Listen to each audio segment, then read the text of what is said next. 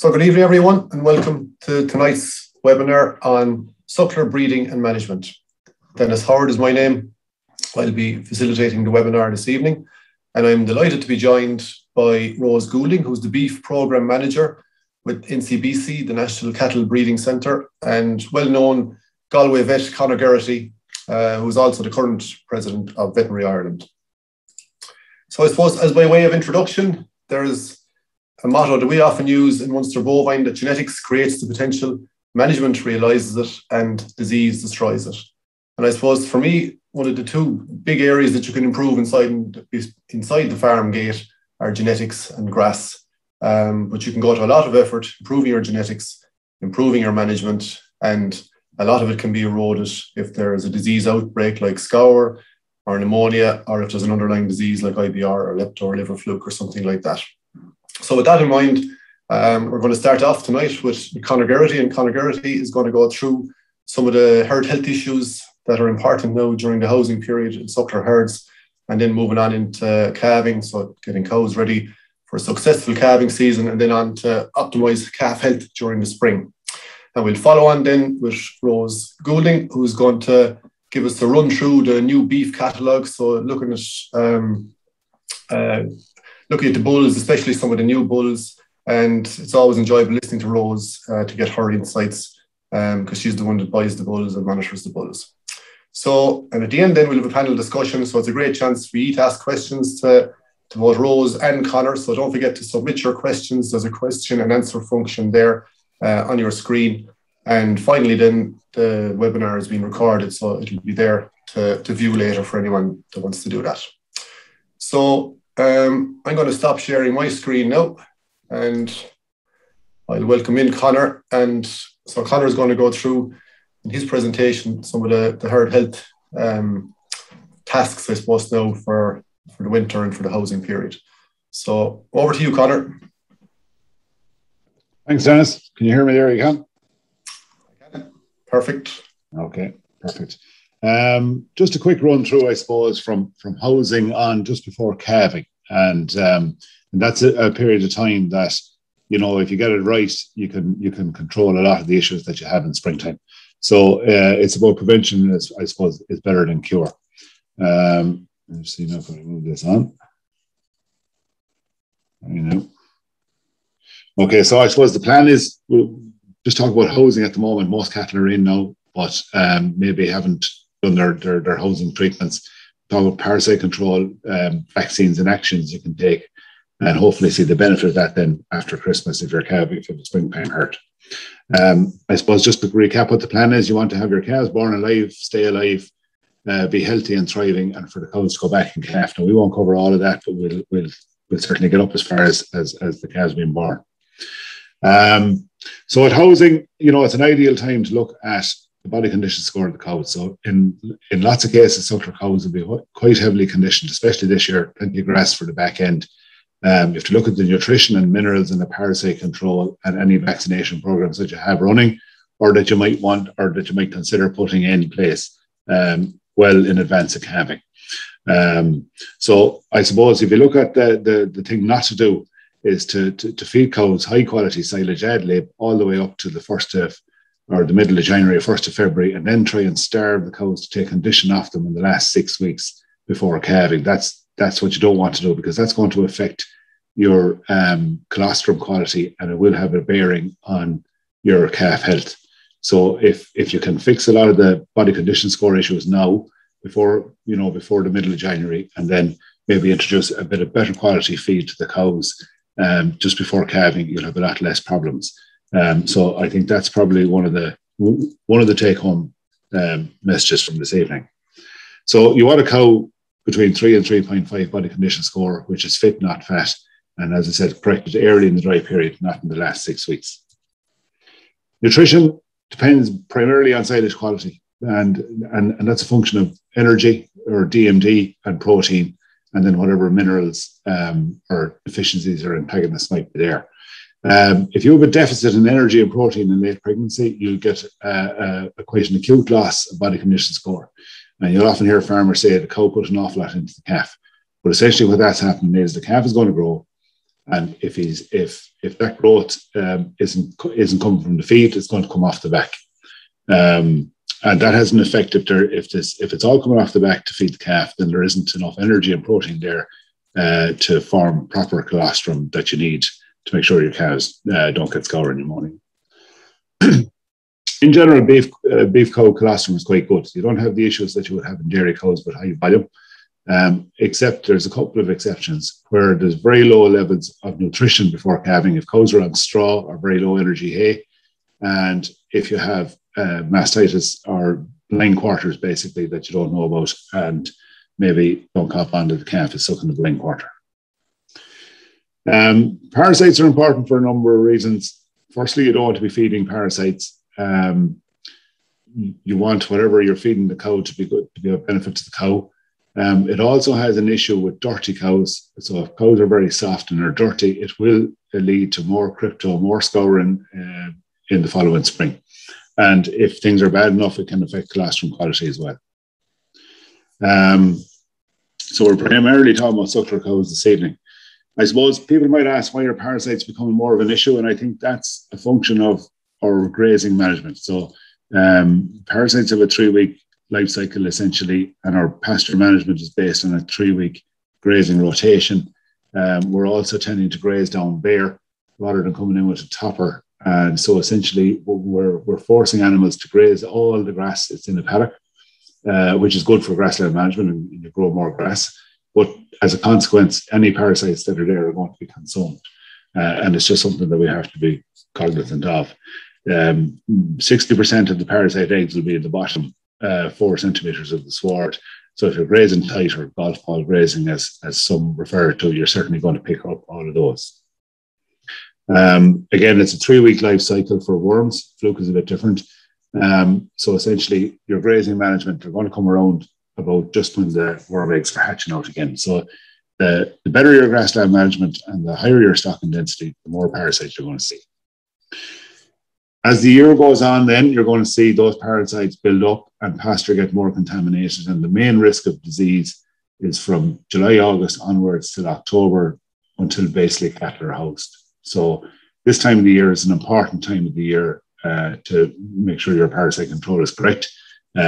We see people dosing in April, May, and June when it's more important this time of the year. The cattle are housed, so it's an ideal opportunity to take care of parasites that would have got in the last 3 months.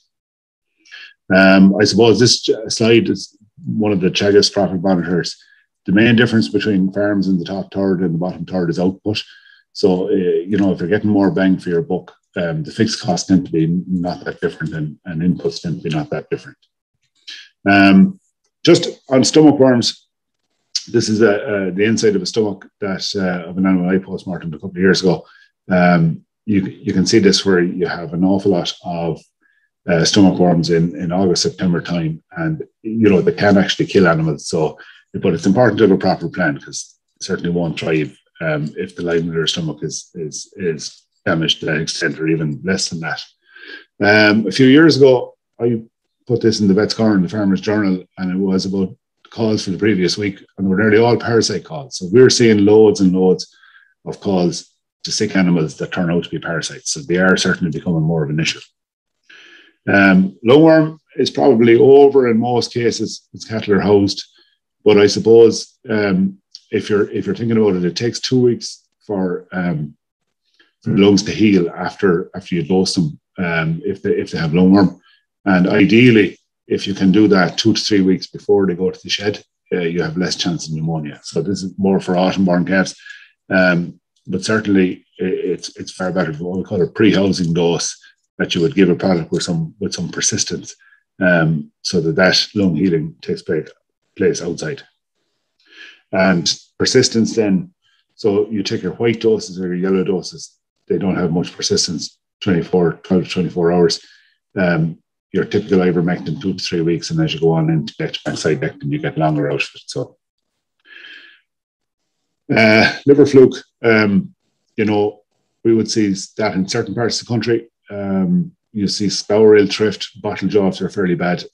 You'd see reduced food conversion efficiency and daily live weight gain, and a longer time to finishing. So I think Teagasc did some researching Grange there maybe 4 years ago, where they categorized the livers, and there was a 34 kilo carcass differential on animals that had a damaged liver versus those that didn't.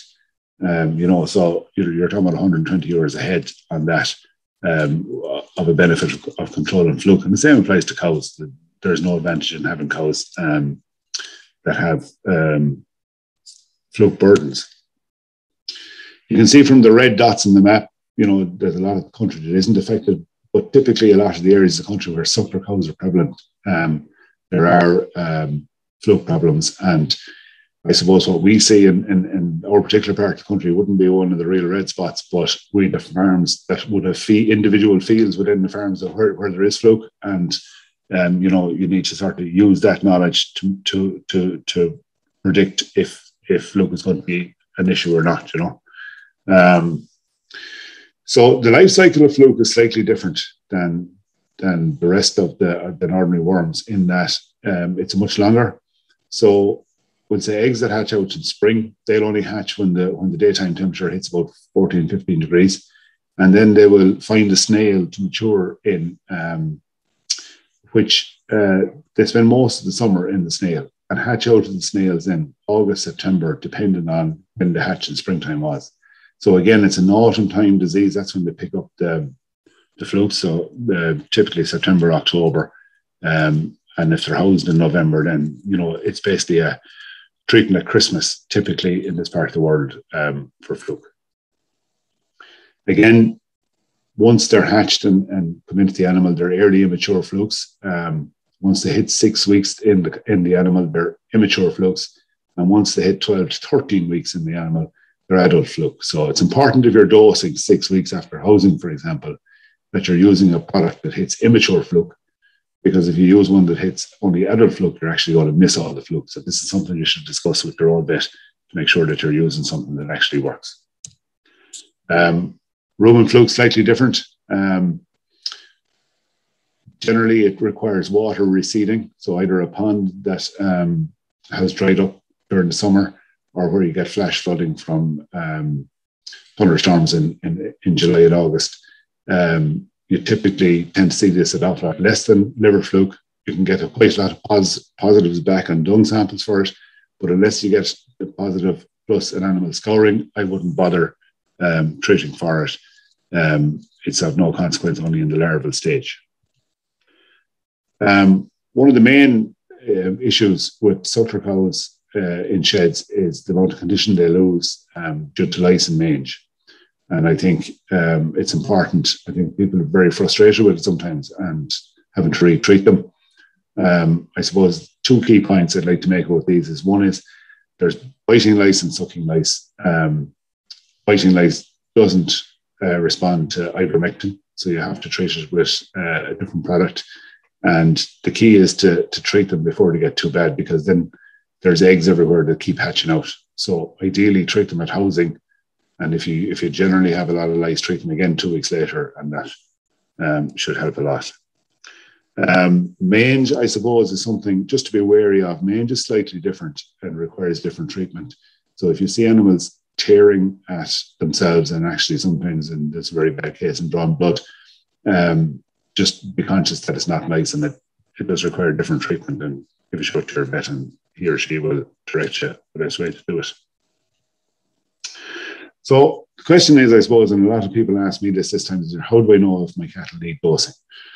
And I suppose, first of all, you'll have the history of the farm from, whether there's fluke there or not. You'll have the various clinical signs, or animals thriving, or they're soft, or etc. The factory reports you get back if you're killing animals are very useful for fluke. You can take fecal samples for worms, but just be conscious of the life cycle of fluke that I showed you a while ago. You'll have no positive fluke eggs from this year's fluke harvest, would say, until January. So getting a negative fluke sample in November isn't any use to you, really. You can do blood tests that mimic the bulk tank samples that dairy farmers would use for the presence of fluke as well on 3 or 4 animals, if you weren't sure. I suppose this year we have an extended grazing season. So that graph I showed earlier where the buildup of worms occur has been exaggerated because animals have been out grazing for so much longer. And we're seeing huge worm counts, especially in sheep, but also in calves. And I think it's something to be wary of, that, you know, it's just that little bit different. If you've got an extra round of grazing at the end of the grazing season than normal, especially in your weanlings, that you might see more of that, more cases of worms especially. Just to talk about vaccinations then, because I think it's probably an area that people kind of are either all in favour of or maybe don't know enough about. And I suppose this year, after everything with COVID, I think people are a lot more aware of what vaccines do and their value and their limitations as well. So there's two main uses to vaccines. The first one is that they're useful to prevent an animal's getting a disease that previously isn't circulating in the farm. So that would be biosecurity. So an example of that would be BVG, that if you're vaccinated for BVD, you haven't BVD on the farm, but you don't want to bring it in. So you would use vaccine as an aid to that, perhaps. The second one is, which a lot of people would use, is vaccines to prevent the spread of a disease within a herd. So biocontainment. So if you have, for example, lepto in the herd, that you would use vaccine, or IBR, that you would use vaccine to stop it spreading from animal to animal and keep the spread as minimal as possible. And then thirdly, you would use vaccines to prevent diseases that are not treatable. So your clostridial diseases, like your blackleg, that if the animal get it, they're more than likely going to die, then you would use vaccine to prevent that. And COVID vaccine is kind of a little bit of that, plus a biosecurity vaccine. So you're trying to minimize getting it, but also if you get it, you're hoping that it'll minimize the signs. So I don't know how many, there's about 132 people on here this evening, and if a question went up, should I vaccinate? So I can't answer that question for all 132 people, because that wouldn't be correct, because it's very farm specific. The first thing you'd need to know is what diseases are present on your farm, what the buying policy is on the farm. And I suppose if you didn't know what diseases are present, is to establish what we call a herd status. So find out what diseases are there. And then when you have found out that, you have to look at the risk. So the risk is X, and will there be a cost benefit for treating or controlling that? And if you decide there is, then you commence the program. And then the final one is a very important one. You have to stick to the program. So just a bit about immunity. So immunity is a very broad thing. We have immunity in ourselves, and it's made up of a number of different factors. And in actual fact, if you look at that graph there, it's the bottom right-hand corner, the active immunization of a subset of artificial immunity. That's vaccination. So it's a very small part of immunity, but it can be a big help in certain situations. But you also have, you know, the animal's own innate immunity, nutrition, hygiene, all the rest that goes with it. So establishing a herd or a status for disease, you might have had a history of a breakout of disease. You might see suboptimal performance. You might test a group of animals that were affected. You might have some post-mortem information from an animal that died.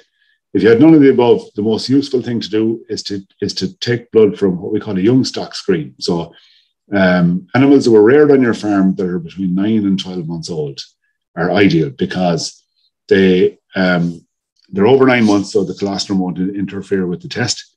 And if they show up positive, it means that they came in contact with that disease in the last 12 months on your farm.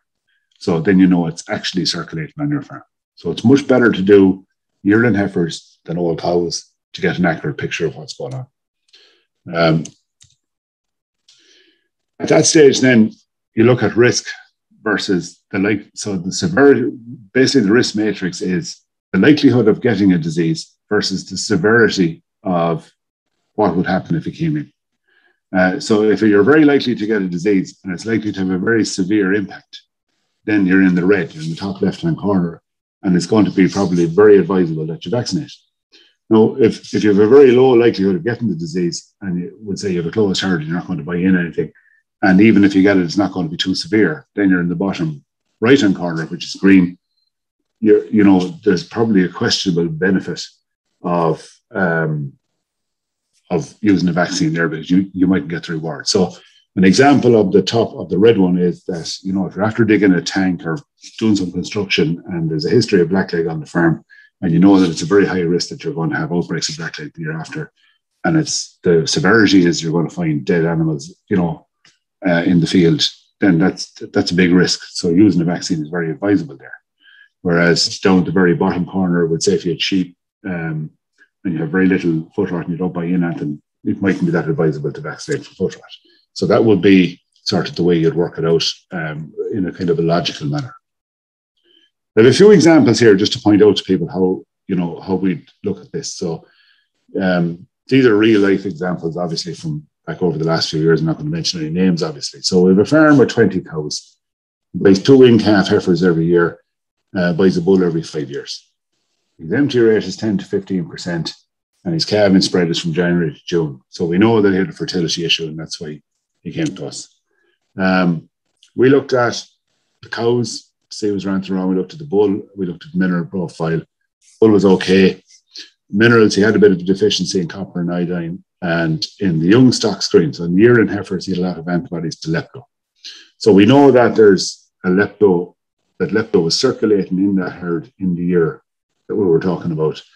And I suppose what we're looking at is the cost of replacements plus the lost kilos from the late calvers and a vaccine cost of €50 per annum. So it was absolutely a no-brainer to use vaccine there, because for your €50, you were going to pull back calving spread and you were going to pull back on having to keep replacing heifers.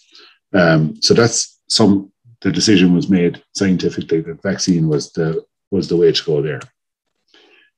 Another example from 2017, with 60 cow suckler herd springing out in calving, buys replacement heifers but pulls them on farm.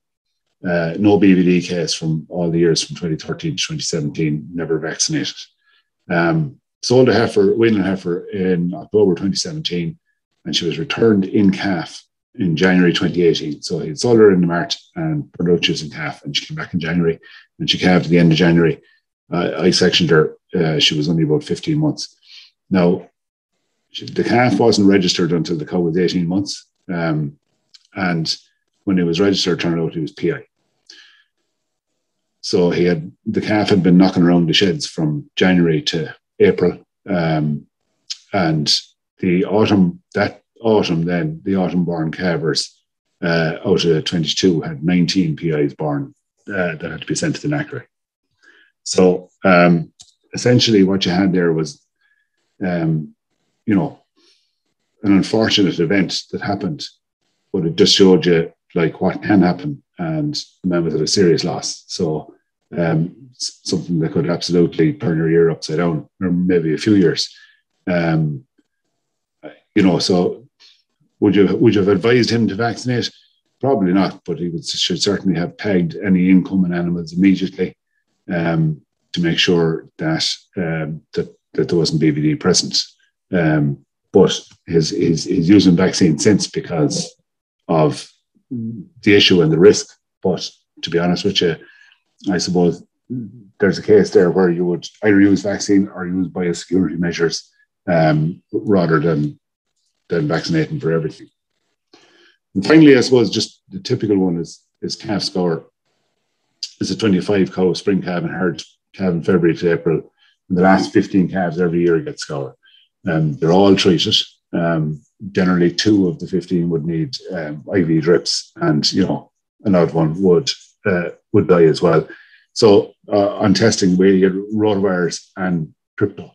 So this is not a simple case of just vaccinating for rotavirus. You have to manage the crypto end of it as well. So it's important when you're putting in a vaccine program that you know what you're vaccinating for, and you know where the limitations are, and you know what else is at play.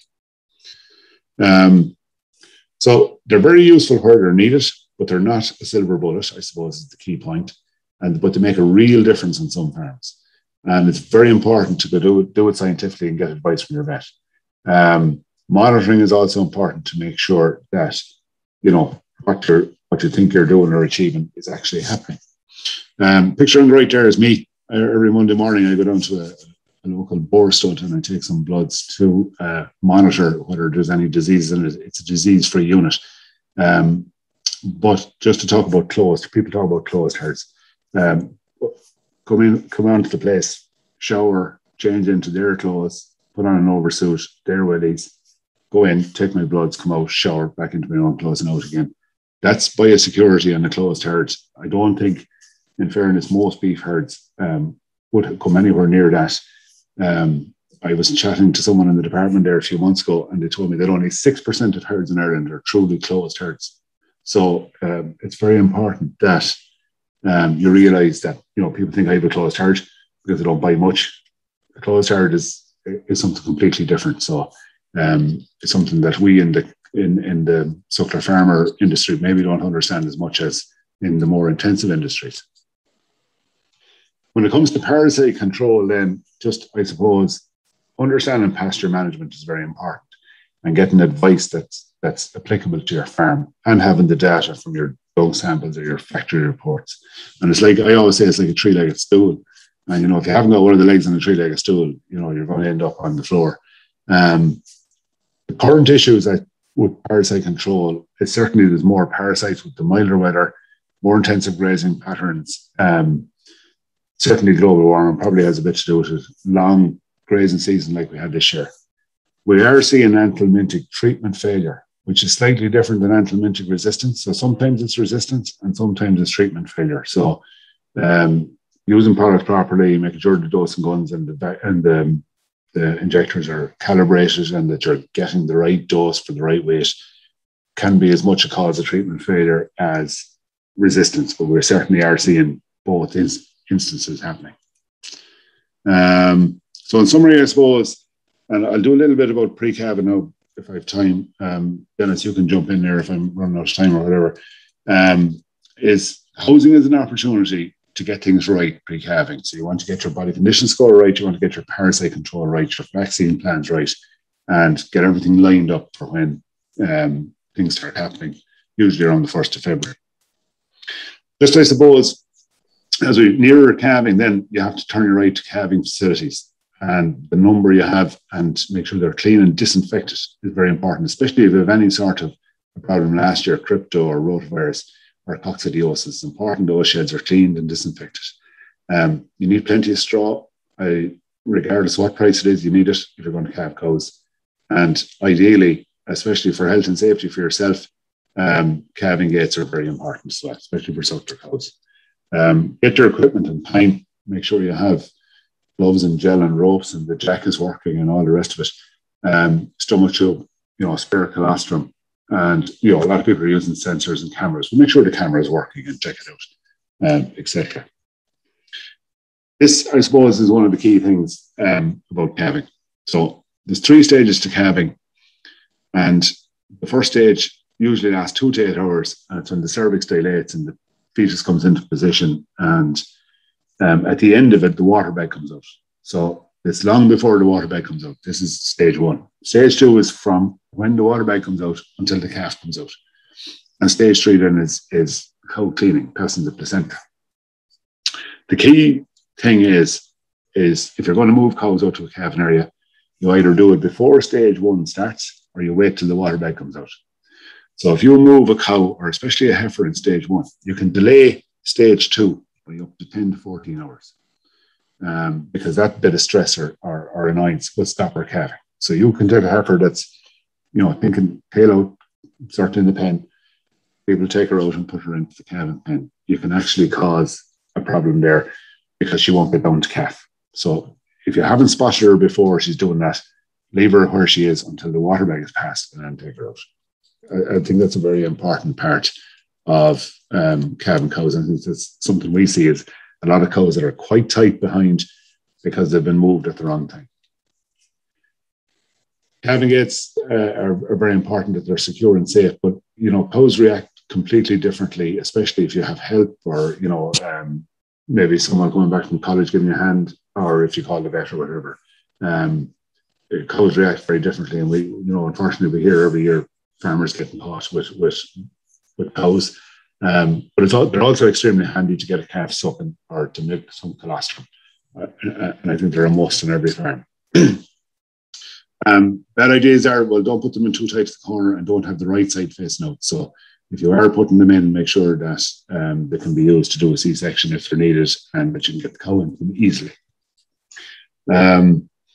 this is a perfect example of a good gate. It's left side facing out. You can actually use both sides. And the little V edge on it here, you can put a calf sucking safely without getting killed. So I think, these are great ideas.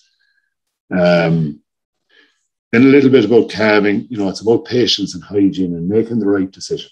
And then, your techniques. So most people know how to do it technique-wise, but patience, hygiene, and making the right decision are key. I hope gone are the days where we're pulling calves with trackers. I certainly remember it as a young lad, but certainly cows need time and patience to calve. So some people intervene too early on. I think that's probably a common enough thing. You have to give the cow a chance, and as long as she's making progress, I would leave her alone. I'd intervene if the water bag is out an hour and there's no progress for half an hour. So an hour and a half after the water bag comes out, no progress, bring your hand and see what's going on.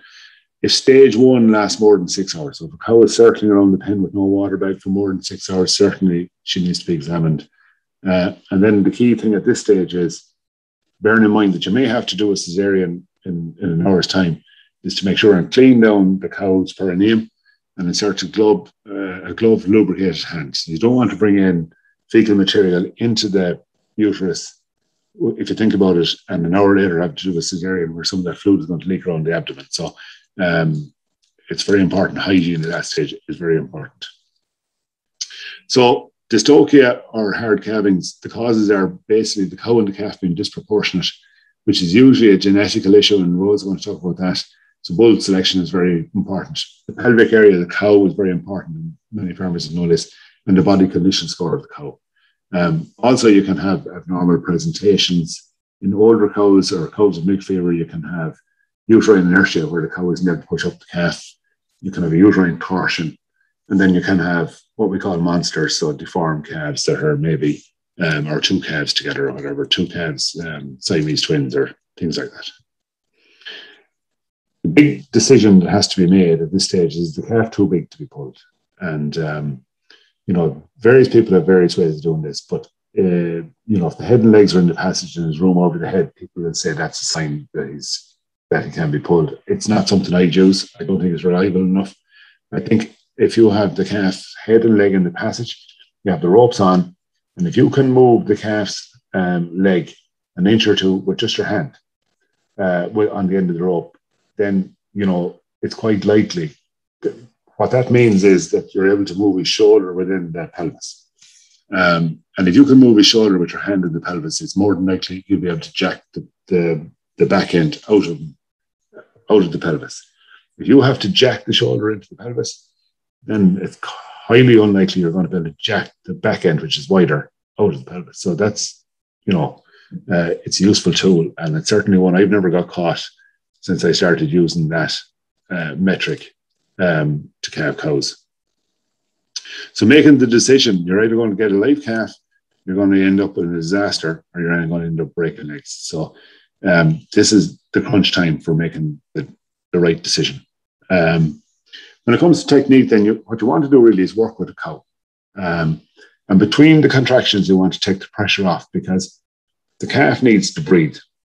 And if the calf is in full pull with his two legs out that way, he can't spread his ribs to breathe. So basically what you're doing is you're suffocating. So if you take the pressure off, he's able to take a breath, and then you can help the cow again. And I think that's very important. And the other thing is, if any of you are ever watching cow calving on the camera, it's going to take 15, 20 minutes for a cow to calve on the camera. There is no need for a cow to be jacked out in 30 seconds, or a calf to be jacked out in 30 seconds. So basically all you're doing is aiding the cow. Rope application, make sure they're even, knots on the inside, above the fetlocks.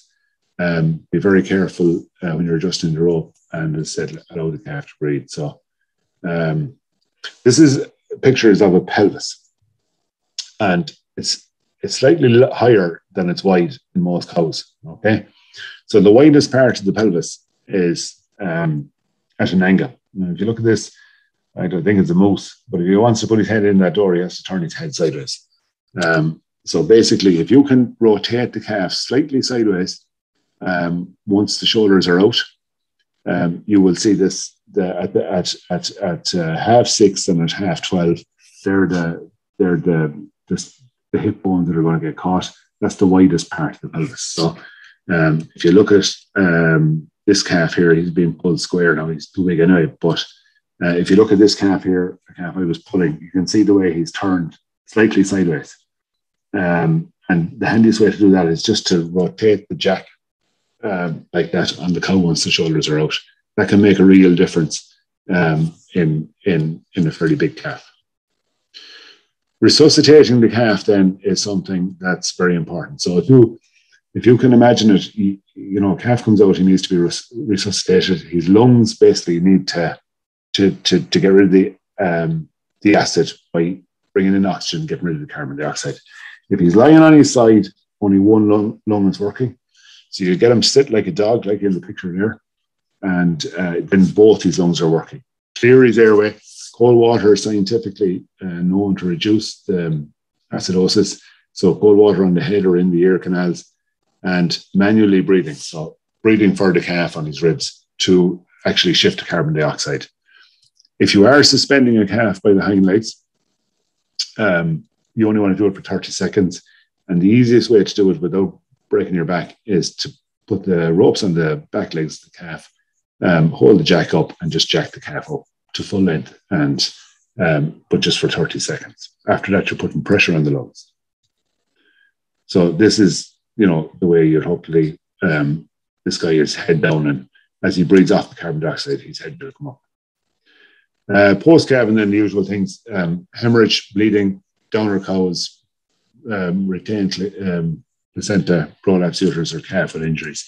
And I think, we all have come across those, but we won't go into them in too much detail at this stage. So I suppose what we want to do now is just to recap. Calving strategies are key. Make sure that you're ready for calving. And the overall picture is basically prevention is better than cure, as we know. But animals are going to get sick. So what you want once an animal gets sick is to have an effective cure. And then use the knowledge that you've got from that outbreak of disease to, and the data you've gathered and the experience to try and prevent it happening again. You know what I mean? So you can't prevent everything from happening. But once something does happen, you can take steps to try and make sure it doesn't happen again. And I think that's maybe, if you think back to last year, if you had scour, now is the time to start planning ahead. If you've had a lot of calving difficulty, now is the time to take action. If you had a lot of crypto, now is the time to make sure you get your cows clipped up and you get the dosing right so they're not too dirty, etc. Calf mortality, we know that on average, what's declared with 5%, under 7 days and 6 to 7% over or under 28 days. Most farms, as you can see in the graph on the left, have no mortality, but there's a small number of farms that have a lot of mortality. And sometimes we get used to it. We call it farm blindness. So, if you're used to losing 2 or 3 calves, you think, well, that's normal. But, it probably isn't. And it can be prevented in most cases. Just, I suppose, farmers think, sometimes when a calf is out on the ground and he's alive, that the game is over and, job is done. But really, you're only at half time. Getting colostrum into the calf is key. And as we know, earlier the better. So it's only absorbed for the first 24 hours. So the earlier the better. I suppose the big issues with colostrum is calves not getting it or not getting it on time or getting a lot of muck before they get to the colostrum. So cow hygiene, I think, is very important for calf score. The other thing to watch, and it happens a lot in suckler cows, especially the wilder ones, is they kind of blind teats and no one ever notices. So it's something to get in the habit. If they're in the gate, if you can safely get someone to lift the tail while you check that they have 4 spins and that there's mission all for them. We did the colostrum quality. Just, I suppose, this is only my own data here. So this is the number of farms that are deficient of the ones that we tested in iodines, copper, and selenium. Especially selenium can affect immunity, and iodine can affect having weak and lazy calves. So you know, if you're suffering from any of those things, you can test 4 or 5 cows and just check it out. The other thing now, and we're almost done, is that this graph here shows that the darker blue line on the left shows the benefit, the immunity that you get from colostrum, right? So it's a passive immunity. You give the calf a colostrum, he has immunity for, you know, a week or 7 or 8 days, but that begins to wane off, and then the calf has to, like us all, has to make her own way in life and make your own immunity, which is the thicker blue line on the right. But there's a high risk period, you know, between the colostrum going away and the calf developing his own immunity. And that's basically for the first, you know, in between the, let's say, the halfway through the first week and halfway through the third week. And that's the high risk period. I think, if at all possible, the longer you can keep the cow and calf on a single pen after calving, where it's dry and warm and straw, I think this is key for crypto. So in a lot of places we see bad crypto outbreaks in suckler cows. It's where, you know, we're tight for space and calves are going back onto the cows are going back onto slats and calves into creeps, you know, at less than a week old. And I think, you know, it can make a real difference. The longer you can keep them out on straw with their own cow on a nice warm bed, the less crypto that you're going to have. So I think that's the end of that. And I think we're leaving questions until the end, but I'd be happy to answer any questions. No, Dennis. Great stuff, Conor. Great stuff. So I suppose if you stop sharing, and while Rose is sharing, I might ask you a question or two. Sure. Already. So this guy here, I have a few heifers to calve, or a few heifers that calve before time with small calves. What could be the causes? Well, I suppose it depends how much before time. Rose will probably go into it now. The gestation period for the easy calving bulls is getting shorter and shorter. So, that could be one reason. Calving before time generally can be an iodine deficiency. It could be, generally, if it's lepto or something like that, the calves tend to be dead. But you can get pre-time if you have basically an iodine deficiency, which could be artificially created by feeding a lot of straw or feeding something that's very low iodine forage, like, you know, callow hay or something like that.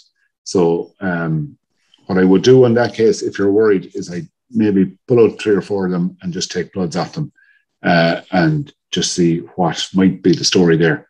But the other thing to be mindful of is some of the bulls that's going now really calf earlier than we'd expect, and the calves then are obviously smaller, you know. Very good, very good. Now, Rose, you were sharing there, and you stopped. You might turn on your video as well, Rose, and okay. And Michael. Yeah. Hi, good evening.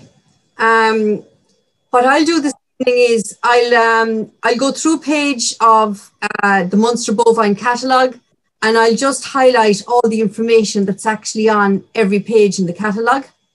And then I will go on and I will talk about bulls for specific purposes. Okay, so just this is the first page I've up here is of a new Belgian blue bull. So just to talk about it, I'm just literally going to talk about the information on the catalogue now. The first bit of information we have on the catalogue, so we'll start at the top. So we've got the code and the name. Now, there's capital P, small p after this bull's name. And if you see 2 capital P's or a capital P and a small p after a name, that indicates that the bull is actually polled. And apart from Angus, all Angus are homozygous polled anyway, so we don't do it in the Angus. But for all other breeds, and we have a polled program now for all the beef breeds, Limousin, Charolais, Belgian Blue, Hereford, and so on, you will find polled animals within each of the breeds. So this is just an example of a blue bull that's polled. So that's what the capital P, small p is telling you. We're also telling you that again here in the stickers, where we're telling you he's heterozygous polled. So that means if you use this bull, 50% of the calves will be born without horns. That's assuming you're putting him in a fully horned population. Okay, if he was homozygous polled, we would have 2 capital P's here. We would have homozygous polled here. And then that means that all of the calves will be born without horns whether even if you're putting them totally across horn cows, you'll still get all polled calves. Okay, so that's the first thing to watch out for in the catalogue is the polled status. The other bit of information we have here now, just over the photograph, that's very, very useful is the myostatin status. And that tells us whether the animals are carrying the double muscle gene or not, because the myostatin gene is the same as the double muscle gene. So just to show a few examples here, this is a blue, and all blues are the same. They all carry 2 copies of the double muscle gene. Okay, so they're all going to be exactly the same.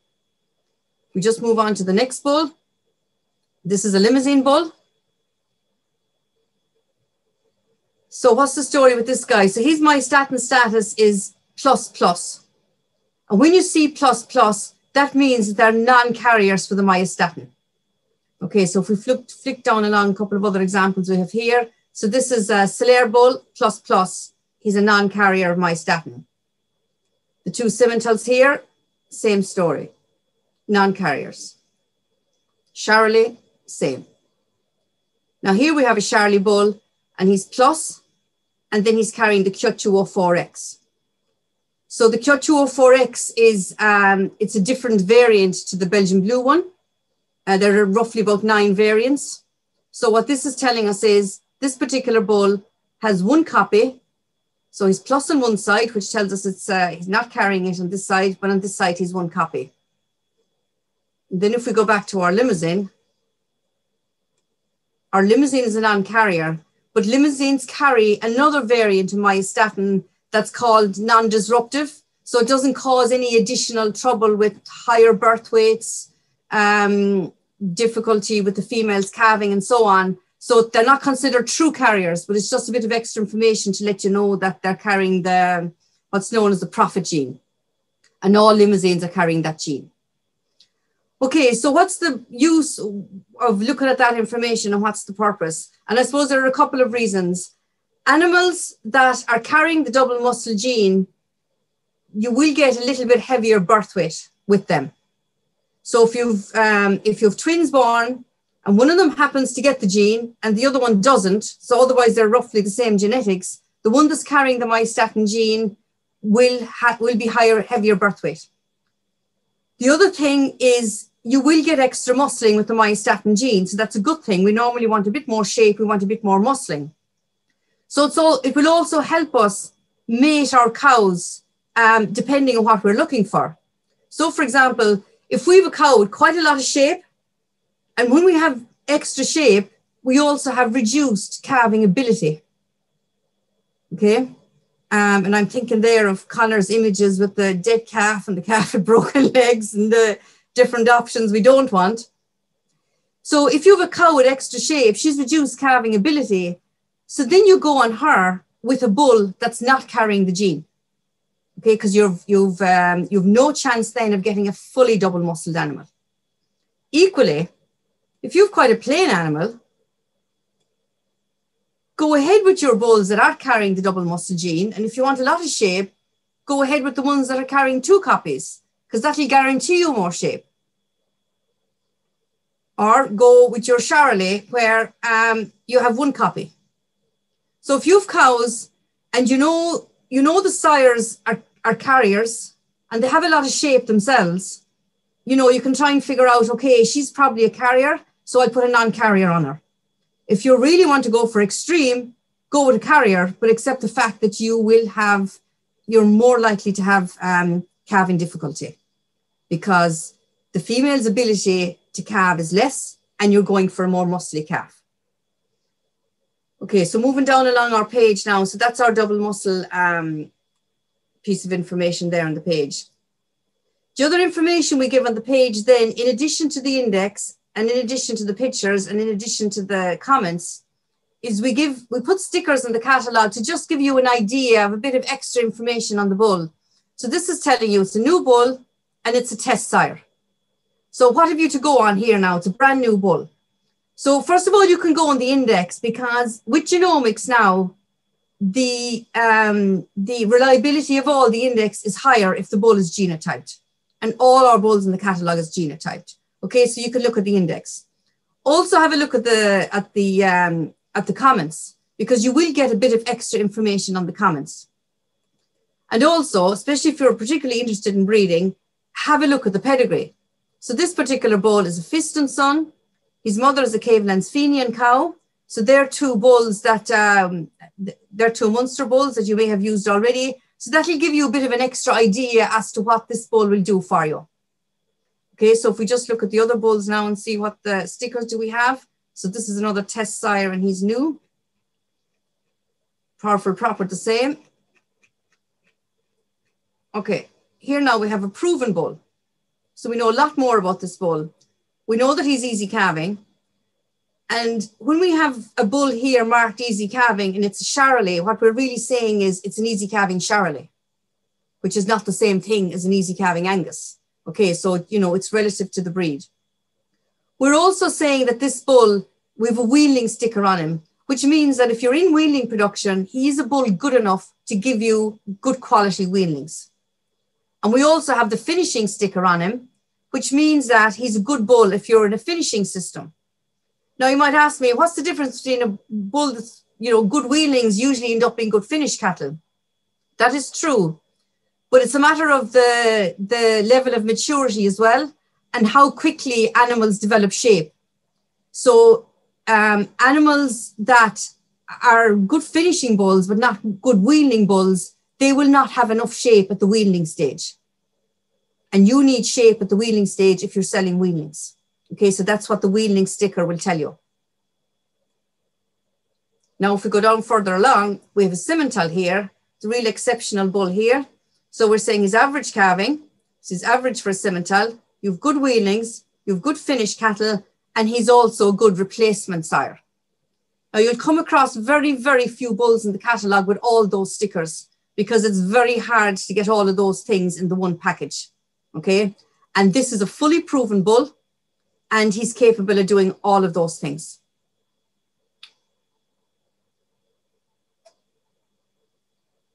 Now, here's an example of a bull. He's a Solaire bull, so he's extremely easy. We're saying he's a calving is easy. He's good replacement. He's good on finishing. So we're not calling him a weanling bull. Why? Because he won't have the shape you need at weaning stage. And you'll see that as well then when you look at the carcass conformation, he's 2-star across breed.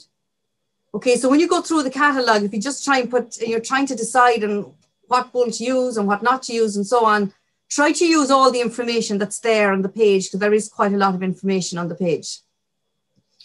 Now, another point, when you're going through the index, it's really important that you're looking at the most up-to-date information available. So we get new genetic evaluations now every 2 months. So this catalogue was printed late September. And you can see this up at the side, it's quite small, but you can see that the source is ICBF September 21. So since then, we've had another evaluation in November. So this data is already a little bit out of date. Now, if a bull is fully proven, like our friend here, Geraghty Narp, he's 96, 90, nearly 99% all the way down. There's no real need to check up his index to see if it's changed because it's not going to change a lot. Okay. But you have a young bull here. His index could have changed since the catalogue was printed. Okay. Because more data could have come in on the pedigree and so on. So that's why it's important to check the date of the index. Now, that's why we put the QR codes here in our catalogues for the first time.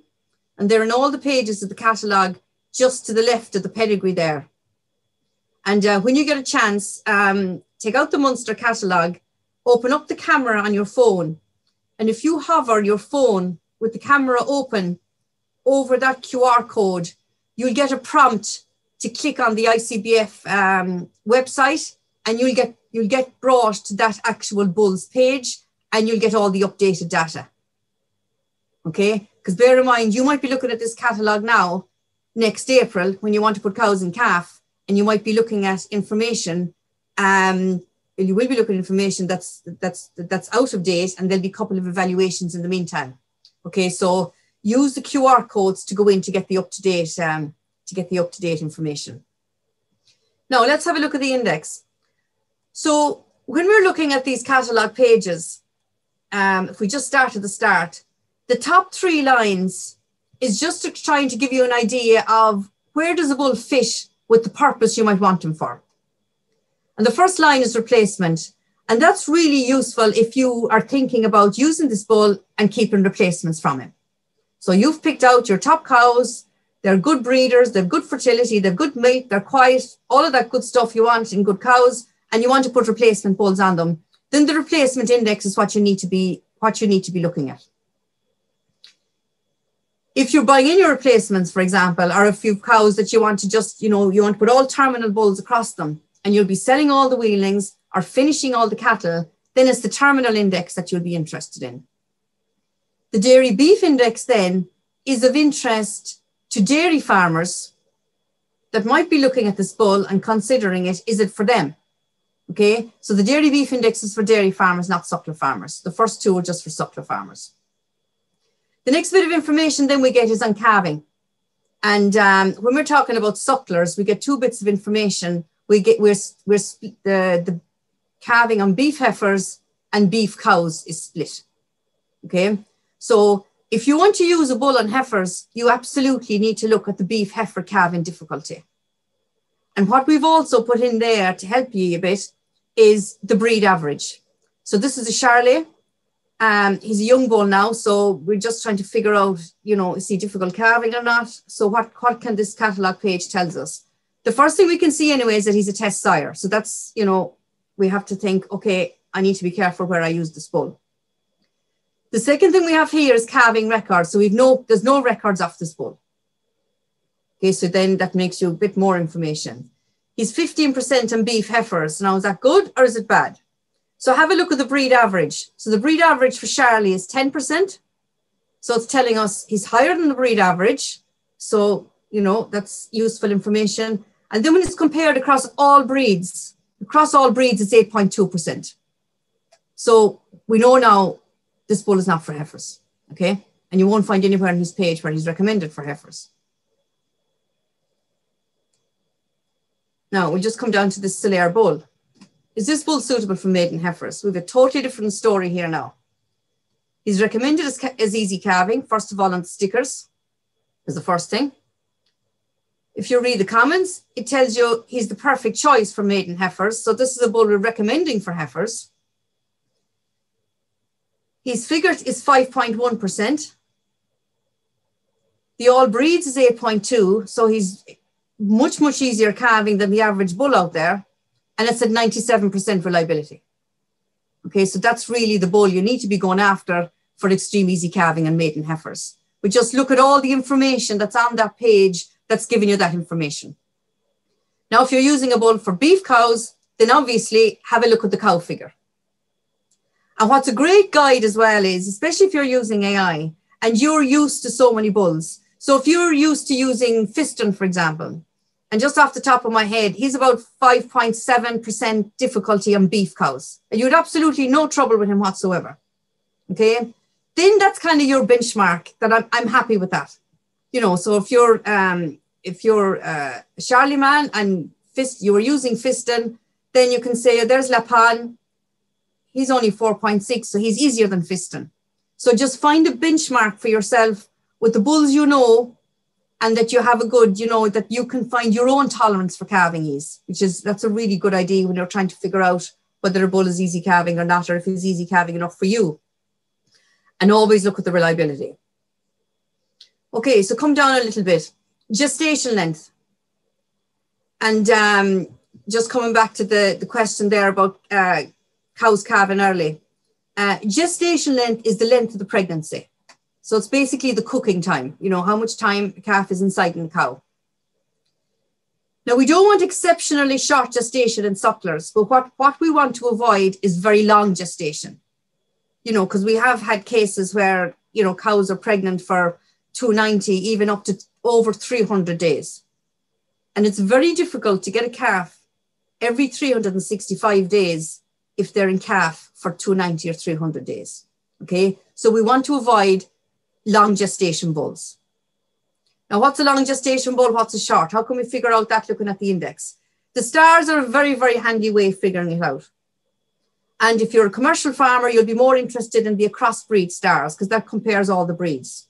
So this bull I'm looking at here, Lapan, he's 4-star crossbreed. So that tells me he's in the top 40% of the entire population for gestation length. So happy days, okay? Now look at his index. He's more or less at 0. Okay, so that means he won't shorten it for me, but he won't make it any longer either.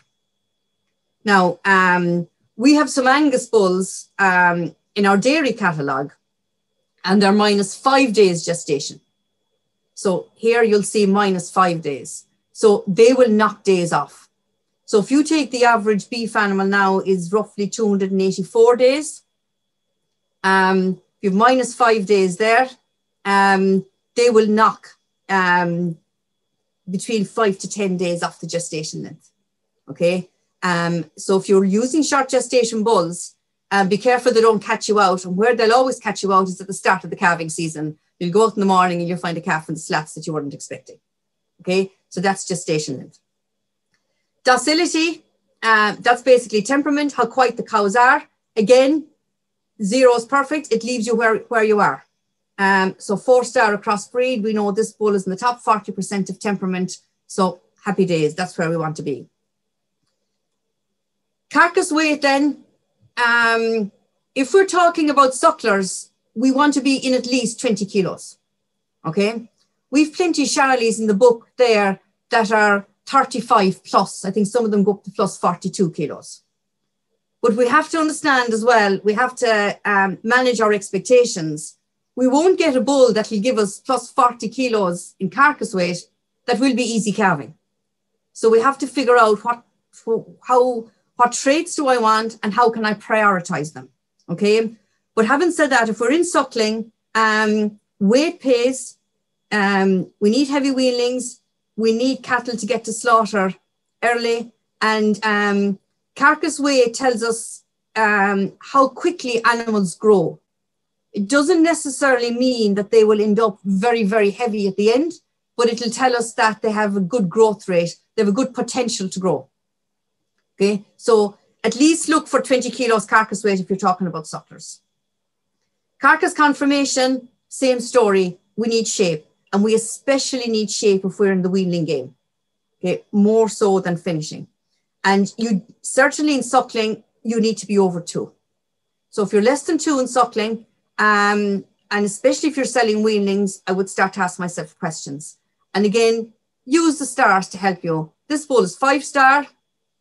That means he's in the top 20%. Okay, so you're getting right up there close to where you want to be.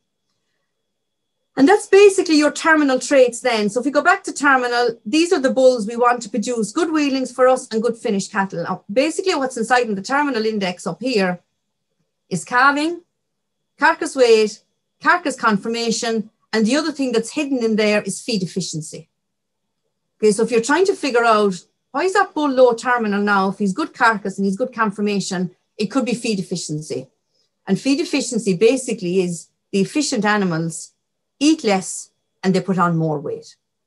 You could have animals with a super potential to put on weight, but it'll take an awful lot of feed to get there. And we really, really want to avoid that. So that's your terminal index. Now, if we talk about replacement index, we have the overall story up here. The bottom 3 lines is what will really tell you whether a cow is going to make a good cow for you or not. Okay? And they're really, really important. So if you're using a bull for replacement, look at the overall index, but definitely look at the bottom 3 because this is where the detail is. So we've daughter calving difficulty. That really should be called daughter calving ability because it's the ability of the cow to produce to calve. Okay. And the lower that figure, the better, because the lower that figure, the less trouble you have. Okay, so just have a flick through the couple of bulls I've put up here now. So we'll start at the bottom guy. This is the proven bull, 5.3%. And the daughter calving difficulty and the direct calving difficulty, you can kind of think about roughly once you're within the same numbers. So for example, you know, once we start to go over 8% in any calving figure, we're starting to see trouble, okay? So we're well under 8 here, 5.3%. That's a very good figure for daughter calving. That's a proven bull. 2 more proven bulls here. Geraghty Napper's 4.7. So we're well under 8 here, where this is where we want to be. Now, flick up to our blue. Now, I know he's a young bull. This is just a predicted figure. But the predicted figure is 8%. So that's telling us that if we keep daughters of this bull, they will have reduced calving ability. Okay? And that's something we have to look more at, you know, because if you think back to Conor's slides, one of the first thing about calving difficulty is the proportion of the cow and the calf, okay? And just a lack of a balance between a cow and the bull that was used on her. So if you have cows and they've reduced calving ability because they have an awful lot of shape and you don't want trouble, you have to go with an easier calving bull. It's more sensible to go the other way around and use a bull to produce daughters with good calving ability, and then you have a great choice of bulls to put on them, and you'll have less trouble. So that's daughter calving ability. The next figure is daughter milk. Okay, and again, the stars help us. If we can't remember all these figures, the stars help us. What's this telling us about this bull? He's 5-star across breed, so he's in the top 20% of the population. So if you want milk, we're looking at a good spot here for 5-star across breed. This particular bull is plus 11 kilos, which is actually huge. And the bottom line is daughter calving interval. And that's a great predictor of fertility. And the calving interval is the distance between calvings. And ideally, if we want to make money in suckling, we need a calf every 365 days. Okay? So if we use fertile bulls or bulls with high fertility to produce our daughters, that will help us to get a calf every 365 days. Okay? Because fertility, it is heritable, so we need to start looking at the index. So what's this bull? Is he good or bad? Look at the stars. He's 5-star across breed. You know, he's top 20%, so that's good. He's minus 4 days. So you think about calving interval. We're all aiming for 365. If we can take days off, it's better. So if we can get it down to 360, that's fantastic. But what we don't want to do is add days to go up to 370 and 380 and 390. So you want a minus figure here because you want to reduce the calving interval. Okay, so those 3 figures and the heading tells you expected daughter breeding performance. Quite often, a lot of us just look at the replacement index and we forget to look at the detail down here. Okay, so we've daughter calving ability, we've daughter milk, and we've daughter calving interval, which tells us about the fertility. Now, sometimes people get confused between gestation length and calving interval. Okay, so gestation length is the length of the pregnancy. The calving interval is the distance between calvings. So that's just to sum up of all the little bits of detail that's there in the index and what it actually tells us what to expect from a bull. Okay, we're more likely to expect it the higher the reliability. Okay, so this is a proven bull here. We're over 90% reliability in a lot of the traits. So, you know we'll more likely get what we want if we use that high reliability bull. Same here with Geraghty Napper. Very, very fully proven bull. So we've reliability all the way down the page. And if you think about it, a bull gets reliability on different traits over a period of time. So when we buy a young bull, we put out 1,000 doses the first year to test that bull. Okay, so usually in genotyped animals, most of the traits are about 45–50% reliability before ever there's a calf hits the ground. Okay, once the calves start to hit the ground, then the first thing we learn about is the calving difficulty. The very first thing, the calving difficulty and the gestation length. So we'll get higher reliability on the calving difficulty and the gestation length before the reliability will change on the other traits. The next thing then that happens, if we think about it, our calf is born, so we know whether he was big or small. If he came out okay, we know how long he was in there. The next thing we learn then is a bit of a help on the carcass weight. So that's the potential this calf has to grow. And the first indication we have of that is the weaning weight. So once we get the weaning weights in on the progeny of our test bull, the reliability of the carcass weight will go up. The next thing that happens then, when the ICVF scorers, we put all our bulls through Gene Ireland because we want to find all the information back as quickly as possible, and whether it's good or bad, we want to know it. So the ICVF scorers then go out and they score the progeny. And that's where we get the carcass conformation figure. So that's the next thing we get reliability on. He also scores the temperament, so then we get the docility. So we kind of get docility, carcass weight, carcass conformation, that all that information comes in together. So that's why it's important to keep looking at the updated information. So you could be looking at a catalogue that's 6 months old, where it's in such a case, you know, the calves have hit the ground and no information has gone in. 6 months later, we might know a hell of a lot more about the calving, the temperament, the carcass weight and carcass conformation. After that, then we have to wait a long time for the next bit of information we have, okay? And the next bit of information we will actually have is on the fertility, which is on the bottom line, okay? Because what tells us that we've good fertility? The first thing is age of puberty. So if daughters of a bull take older when they're first inseminated, that will help us figure out, is this an animal that's reaching puberty late or not? The next thing we'll figure out then is how many inseminations does it take to get them in calf? And it's all about insemination data here, because usually the system doesn't know if there's a bull with heifers, okay? But it knows through the system if they've been AI'd, because all our AI technicians have handhelds. So we get information on fertility. Then we have to wait for those daughters to go and calve down before we get the daughter calf in difficulty. And then we have to wait for their calf to be weaned before we get the daughter milk. So it's actually quite a long process. And we don't get all the information at the same time.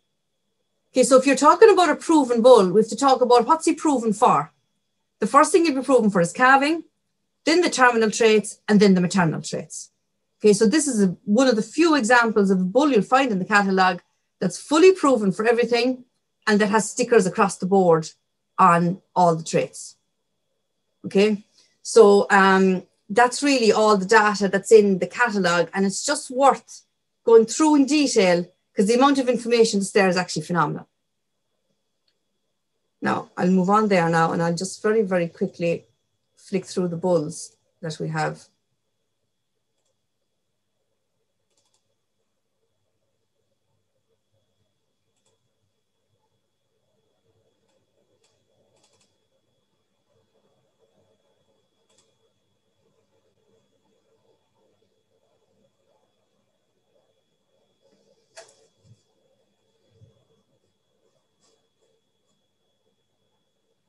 Okay, 1 second.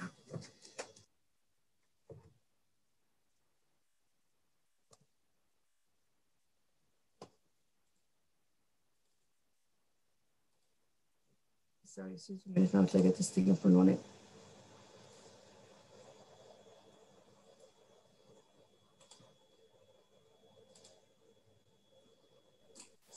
Okay, perfect. Sorry about that. I just had to switch between systems. Yeah, you're spot on there now, Rose. Okay, great. Thanks, Dennis. Okay, so before I start talking about bulls, and before any of us start thinking about bulls, we have to figure out what we want these bulls to do for us. Okay, and once we do that, the system, it becomes much easier to make decisions. So if we're talking about bulls for maiden heifers, are we talking about bulls to produce replacements? Are we talking about bulls for terminal? Now, obviously, we will have bulls that will be suitable for maiden heifers that will be good replacement bulls as well. Or we might have bulls that are suitable for maiden heifers that are good terminal bulls as well. But if we're just looking for maiden heifers, that really has to be our priority first. Are they suitable for maiden heifers? And when you're trying to figure out, is a bull suitable for maiden heifers or not, there's a couple of things that we have to think about first of all. What age are we calving them down at? So are we aiming for 2-year-old calving, 2.5 or 3-year-old calving? What kind of heifers do we have? Are they well grown? Are they good weight for their age? How much muscling do they have? because that will affect the calving ability. Okay, so the maidens is all about what age you want to calve them down at and what type of heifers are they. Then if we're talking about replacements, if we want bulls to produce replacements, we have to think about the cows also we're getting the replacements from. So are we trying to get replacements from extremely milky cows, maybe cows that have too much milk, which is nearly as much trouble as no milk? Do we want to improve fertility? Do we want to improve docility? What do we really want to improve on the mother? So that's the dam effect. So if you think about the cow we're putting on as well. And then if we're talking about terminal bulls, are we producing weanlings? Are we finishing everything? And also have a think about the cow type. Because the Munster bovine catalogue will only tell you one side of the house. That's about the bulls. You have to try and figure out then, establish what do you want to improve in your females and what type of females do you have. Okay, so just quickly to flick through the slides. So we've talked about maiden heifers here, okay? So if you're talking about calving heifers at 2 years of age and your heifers are quite muscly, which we're seeing an awful lot out there now, you need to go for extreme easy calving bulls. And I'm talking about bulls at 4, 5, 6, less than 7%. You need to be at that stage, okay? Now, I've put bulls here of all different breeds. And I've their calving difficulty figures here beside them. And the main reason I've done that is the top bull there is an Angus. He's 4.3% calving on beef heifers. Now, if you find an Aubrac that's also 4.3%, you can compare that figure directly. Or a Solaire that's 4.3%. So you can compare all the figures in the catalogue regardless of the breed. And that's important to know. So less than 7% for very young heifers and for very, very muscly heifers. After that, if you're getting into well-grown heifers and heifers with good calving ability and good width of pelvis, you can start moving down then to the 7 and 8% bulls. And then once you go over up to 8.5%, most guys are still can manage it if they have good quality grown heifers. Once you start to go over that then to the 9%, you're starting getting into territory that's a bit too difficult.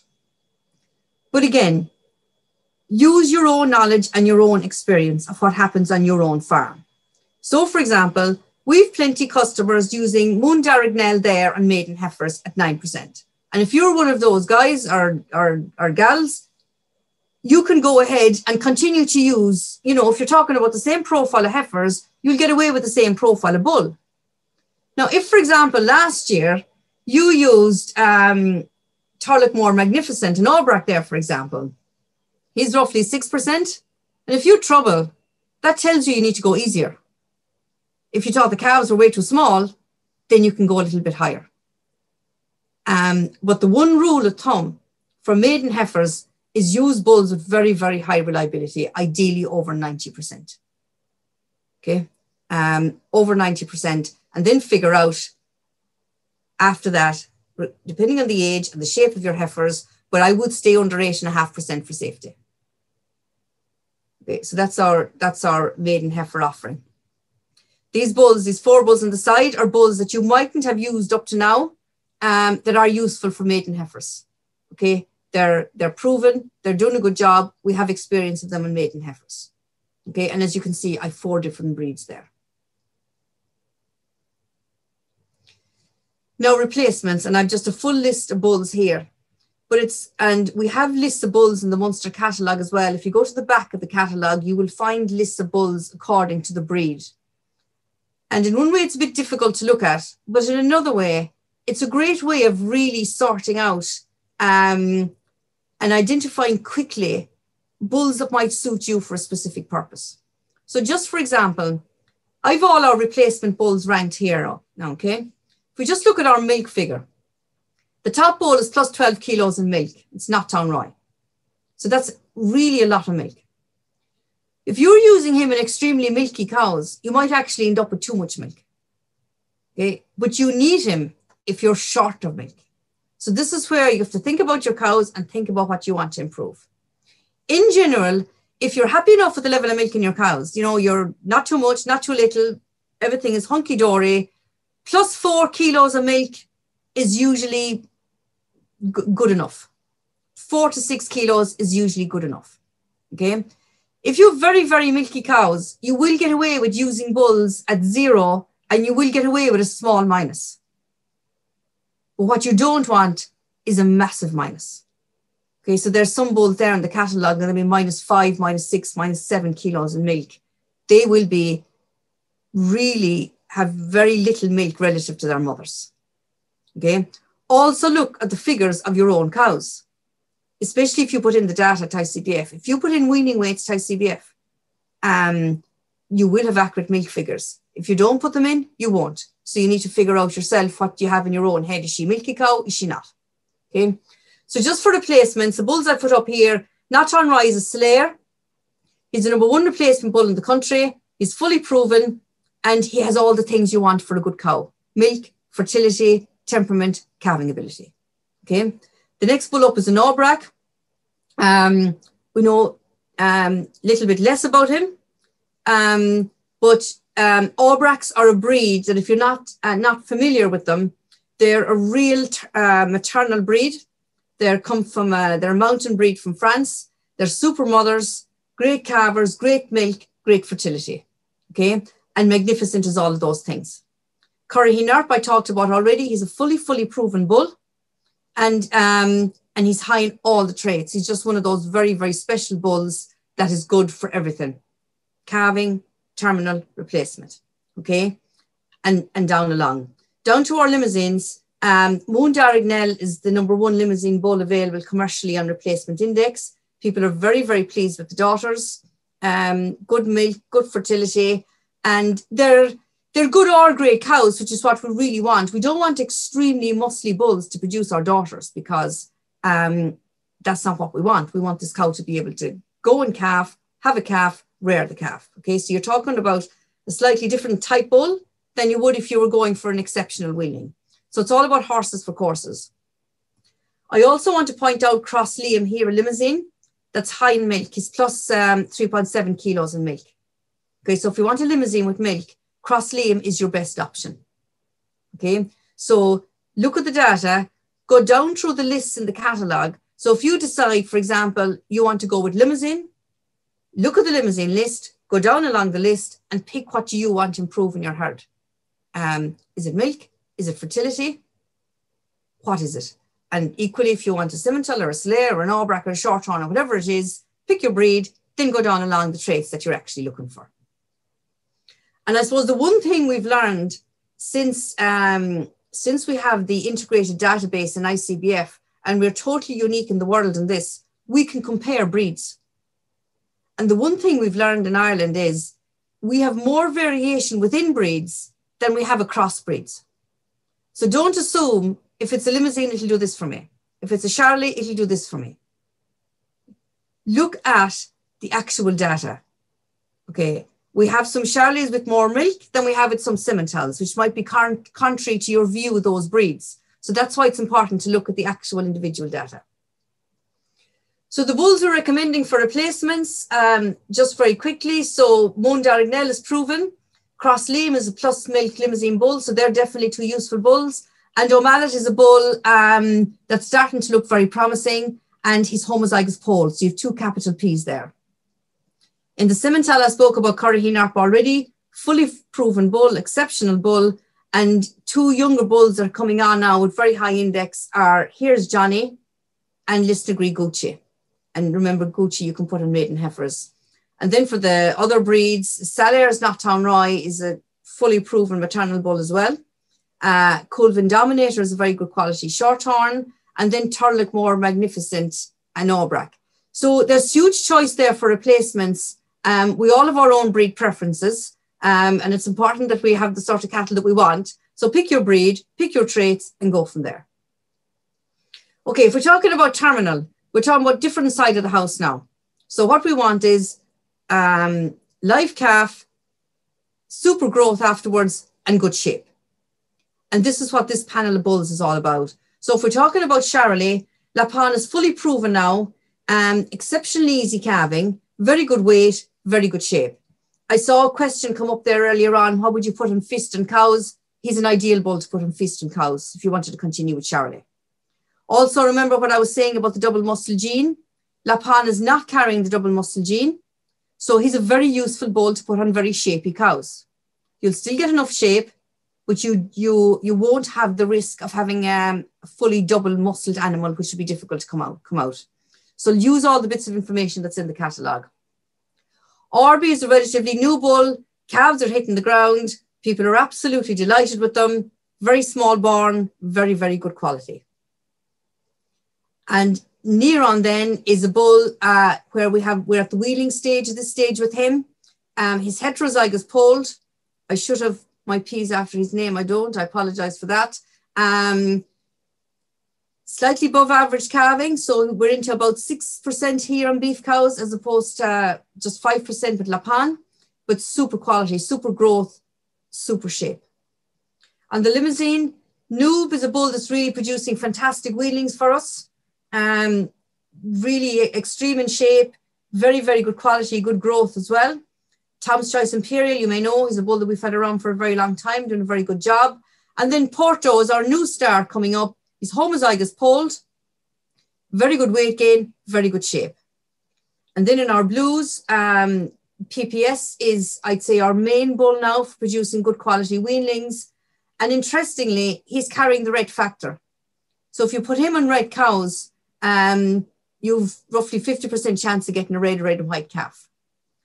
Now, if you want to be guaranteed red, you put a red and white bull on your red cows and nothing else can happen. They have to come out either red or red and white.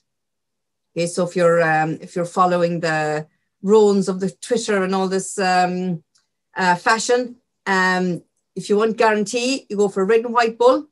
PPS, you have 50% chance of getting a red, but very, very good quality. And Delure then is a proven bull we've been using in Suckler for wheeling production for a number of years now, and he's that super balance between calving and quality. Other breeds, just to quickly touch on other breeds. If we're talking about Angus, HW Fargal is breeding exceptionally well, both in pedigree and commercial terms. And he's also being used for commercial heifers. Very good quality bull, good weight, good shape. Lord Horatio is relatively new, very similar bull to Friarstown Ideal Pete. So if you're used to using that bloodline, he's almost a carbon copy. And then Powys, with Angus here carrying the double muscle gene. So if you're finishing Angus and you want a lot of weight and you want to up your carcass conformation, this is a bull that'll do it for you. Okay, so he's a bull that's plus 20 kilos in carcass weight with a lot of extra shape. So it's all about horses for courses. I wouldn't put him in maiden heifers. Okay, but I put him on cows to get my weight and shape. We've also very, very good selection of Herefords. So have a look on the catalogue. I just put up a sample here. Fisher One Profile, I would argue, is one of the best Herefords you'll find anywhere now in the world. Because he's just that magic combination of calving ease, short gestation and quality. So whether you're a pedigree breeder or a suckler farmer, he's a bull that will do a great job for you. Soul Pole Spark is a young bull we have in the stud. We're waiting for the calves to come. And Allendale Rory is a proven horned Hereford. Very good quality bull, good in calving, good weight, good shape. Now quickly, what's new? Powerful Proper is a new Limousine bull. He's a Neravel son. Very good on gestation. He was born early, so we need to wait to see what he'll do. But a low risk bull to test really, because he's a super quality bull. He's very good index and he's predicted at 6.6% on beef heifers. So a very safe bull to test on cows. I would never recommend using a test bull on heifers, okay? But very safe bull to test on cows. Clunadone Ricky is a new Fiston son. But I personally have high hopes for. Exceptional bull himself. Very good on weight, very good on shape, very functional, very classy, and a super pedigree, a Fiston son of the Cavelands Fenian. He's also carrying one copy of the double muscle gene. So that tells you you'll get more shape. Okay, so if you have plain cows, super bull, if you want to try out a little bit of him. Now he's a brand new blue. I talked about him earlier on.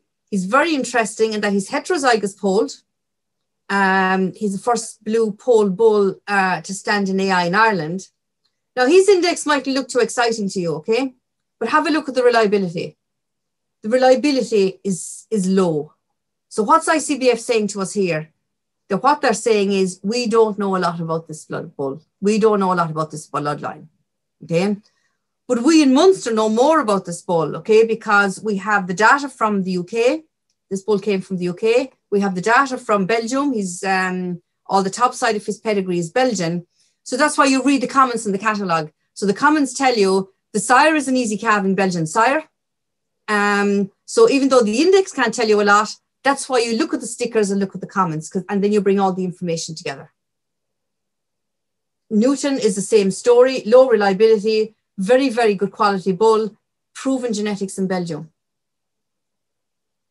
New Simmental, Lehard Lynx, very good index, very low calving difficulty in beef heifers and beef cows. Okay, so bull well worth using and well worth trying. New Angus, Tara Terminus, really, really classy bull, and a bull that I expect to fit into a lot of markets, both in suckling, in pedigree, and hopefully suitable for dairy cows as well. Here's a Red Angus, and there's a little bit of interest at the moment in Red Angus to use them on suckler heifers, especially if you're using limousine and you still want to keep the colour and you just want to go that little bit easier calving. So he's a really, really nice quality bull. Again, the reliability is low. ICBF doesn't know an awful lot about this bloodline, but as part of our breeding program, we bought in this bloodline because the bloodline is doing very well in the UK. And I'll leave it at that, Dennis. Thank you very much, and I'll take questions. Great stuff, Rose.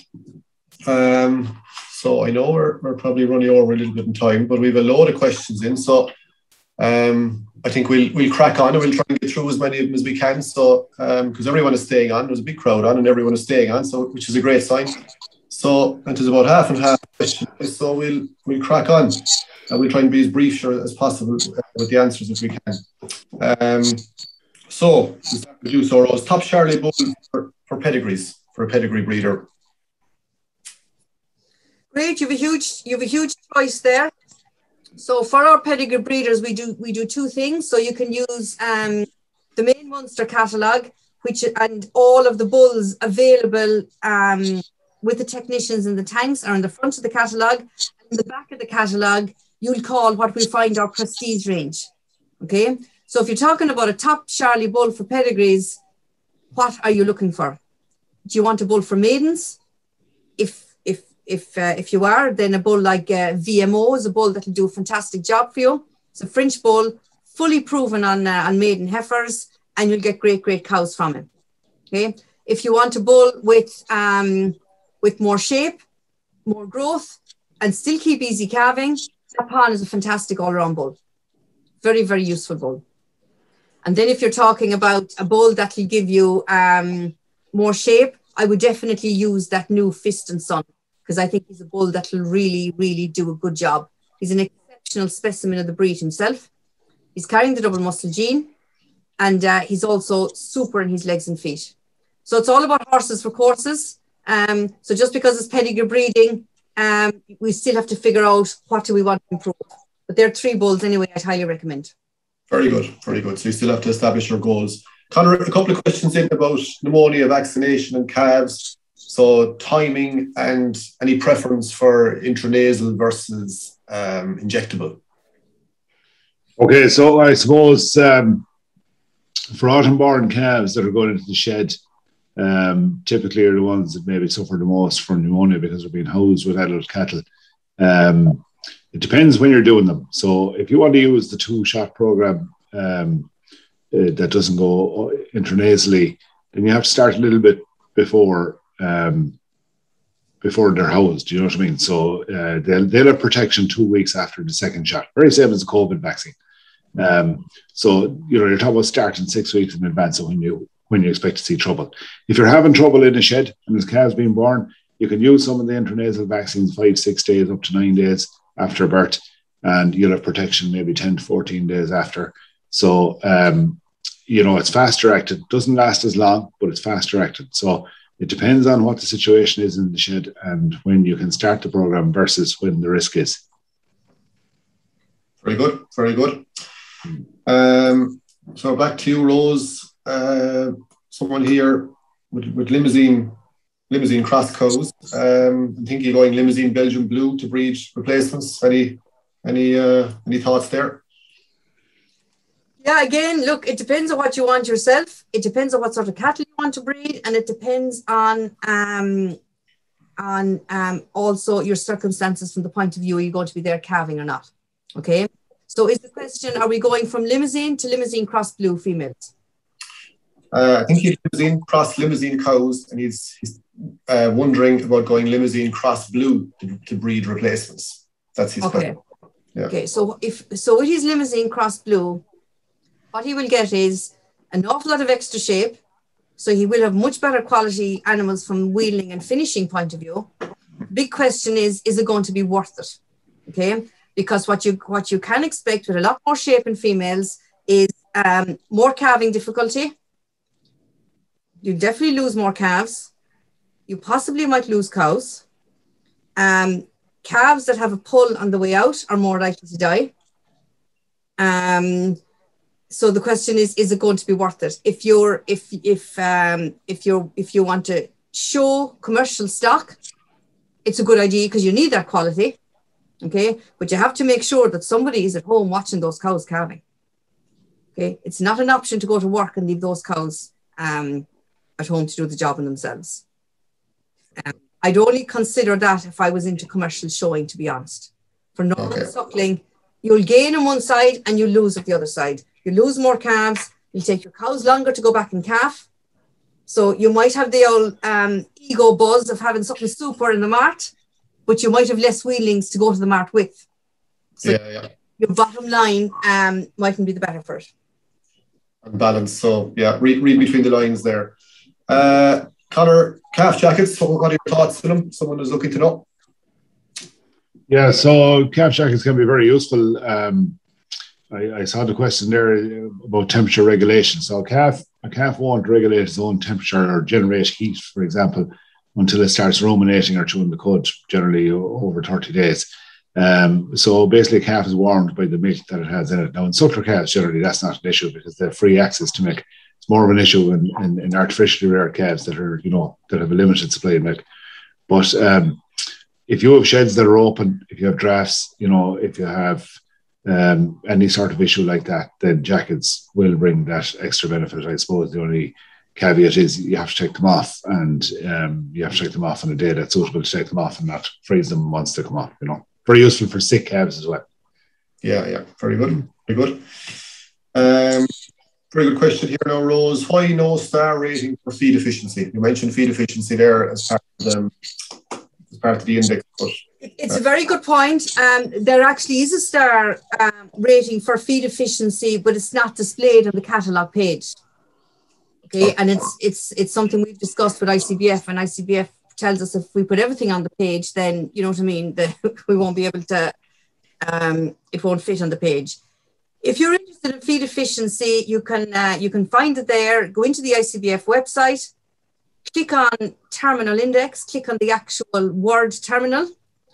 You will get details on everything that makes up the terminal index, including feed efficiency. And you will find the data there, and you will find the stars there. So it's actually there, but it's not displayed in the catalogues, and it's not displayed on the first screen you'll find when you go in the ICBF bull search. Okay, so it's there, but you must dig a bit deeper for it. It's a good point. I think we should consider putting it in the catalogue, especially from the point of view of climate change, because what we want now with the pressure on with climate change, we want more efficient animals, we want them to finish quicker, and we want them to be more efficient. And that will improve our bottom line because the less feed we put in to get the same result, the better. And it'll also improve with our climate change argument because we will be able to finish feed efficient animals will finish quicker, more efficiently. Quicker on less feed, really, is what you're saying. Exactly. Yeah, very good.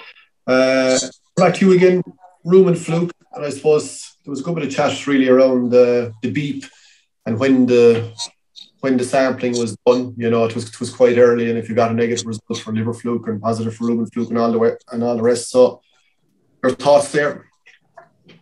Yeah, I suppose. Well, obviously the scheme was designed to be paid for Christmas. So you had to have the samples taken 2 months ahead of the payment date, or else you wouldn't get paid by Christmas. But unfortunately, that's the reality of it, I suppose. Unfortunately, as I pointed out, this year's fluke harvest, you won't see eggs to that until after Christmas. So if you had a positive liver fluke sample in July or August, whenever you took the sample, that's last year's fluke. Basically, what it means is your winter dosing program last year wasn't up to scratch. Now, I know most of you would probably have a negative for liver fluke, which means your winter dosing program last year did the job 100%. And that's all that means. Rumen fluke positive then. So if we open rumens in the factory or in post-mortem, whenever, you'll see a lot of rumen fluke. An adult rumen fluke don't cause any harm to the animal. The larvae of rumen fluke will cause quite a bit of damage in the small intestine for animals that pick it up for the first time, and typically weanlings. So you will always see scour with those. You will always see, sometimes you see blood in the scour can be mistaken for coccidiosis. And in cows that maybe pick it up for the first time, you will see them doing quite poorly, but they always have scour. So under no circumstances would I ever bother treating an animal for rumen fluke that didn't have a scour, regardless of what the sample said. And I think what's happening is probably is an awful lot of effort and arm work being used, dosing cows for rumen fluke that don't need to be dosed, and then maybe ignoring some of the more important things like liver fluke or lice and mange. So as a general rule, if the animal is not scouring or looked like it's badly done, it doesn't need a dose for rumen fluke. So what we'd advise our farmers here, for example, is treat your liver fluke and your worms. And if you have an individual animal scoured, and after that, then, pick out the few individuals and dose them. Yeah, very good. I suppose the dogs can be a bit misleading because they often come back positive for Rose, is it possible that plus are an F90L, 94L carrier? It is. The myostatin can be confusing because what we have at the myostatin is we have 11 variants. Mm-hmm. Variants then are divided into what they call disruptive variants and non-disruptive variants. So when we're talking about carriers of myostatin, we're only talking about the disruptive variants. And the ones there that are quite common that, we'd be familiar with is the NTA21, which you find in all blues, you find a bit in limousine, you find a bit in blonde and Parthenase and so on. And the other one is the Charlie one, the Q204X. They're the two most common ones we come across. Okay, so they're disruptive variants because we get a bit of higher birth weights, and we get reduced calving ability on the females. So if an animal is carrying any of those, they're called myostatin carriers. The F94L is also myostatin variant, but it's non-disruptive. So even though the animal has it, they're not considered true carriers. So they're plus, and then that's why we put the extra bit of information on the side. So for example, powerful proper there is 2 F94L. So we usually put the 94L besides the plus just to explain, that it's there, but they're not true carriers. Okay, very good. And I'll stick with you.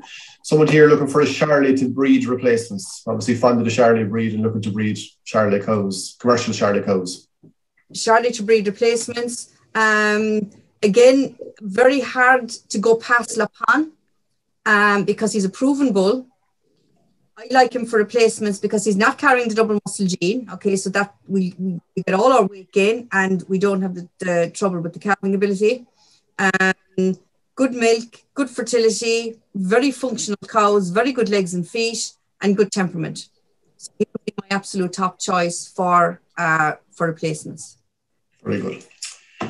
Conor, I might ask this one to you. Calving at 24 months, there's a lot of research behind us, but yet some breeders there, they still want to breed their maidens a bit older. is there merit to it, or should it be possible to breed them all really at 24 months? Well, it depends what happened in the first 24 months, I suppose, or the first 15 anyway.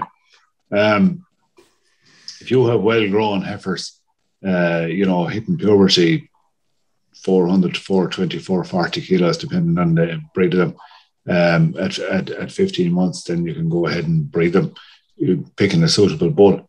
Now, I suppose the advantage to that as a farmer is you don't have a bunch of idle stock going on for another year before they produce something. But where we see a lot of farmers finding difficulty is getting them back in calf. They actually don't. If they pick the bulls right, they don't have much bother calving them. It's getting them back in calf the second year is the issue.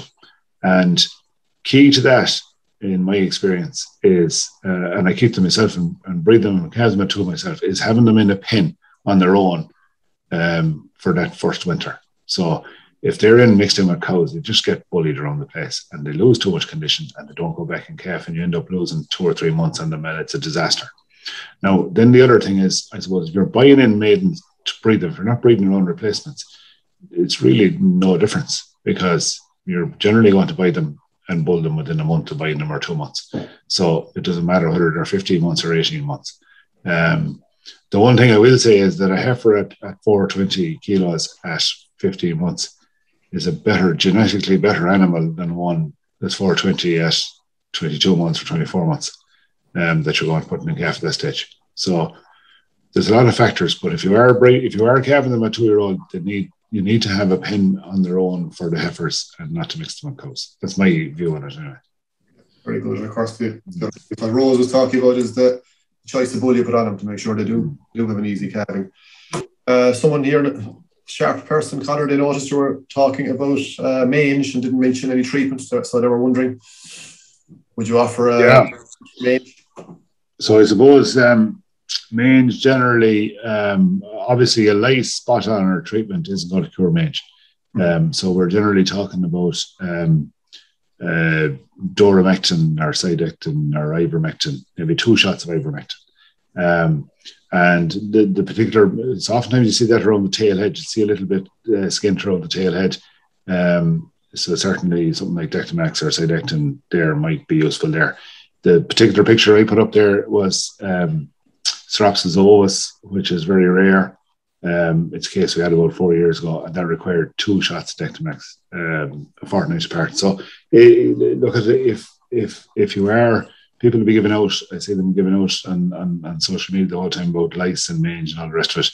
But the key thing is, if you appear to have a product failure, maybe ask your vet to have a look, because it might be mange, or in isolated cases could be that very bad mange. Yeah. Okay. Injectables you're talking about there, as opposed to usually injectables. Yeah. Get a better response. Yeah.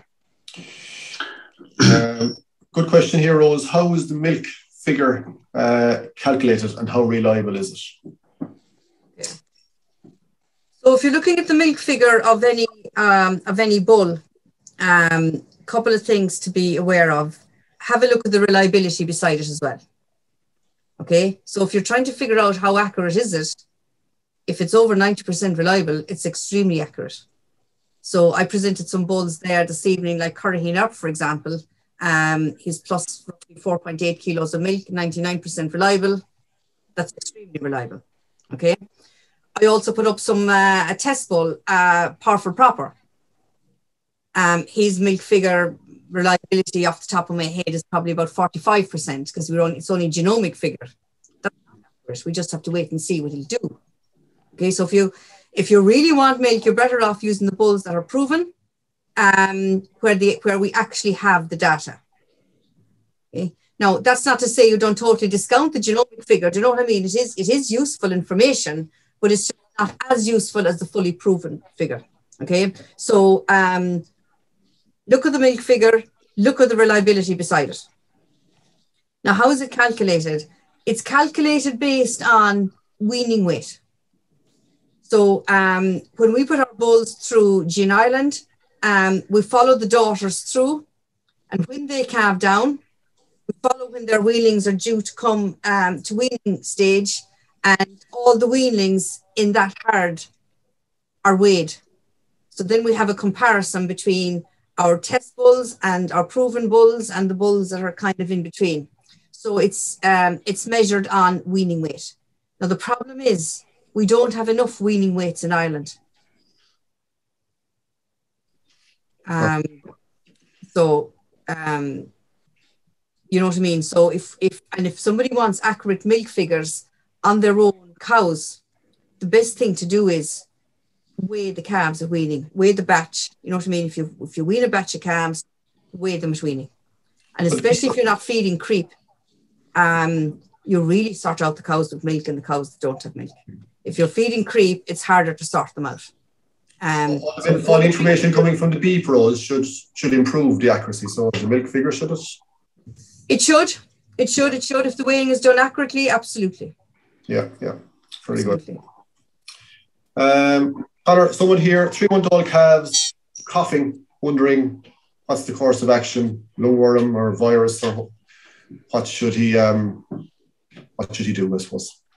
Okay, well, 3 months old, I suppose if they're only gone into the shed, they could have been eating grass outside, so it's possible that it's lungworm. It's also possible that it's a virus, but, I suppose the signs of lungworm is a persistent cough that, sort of a woozy cough, as they say.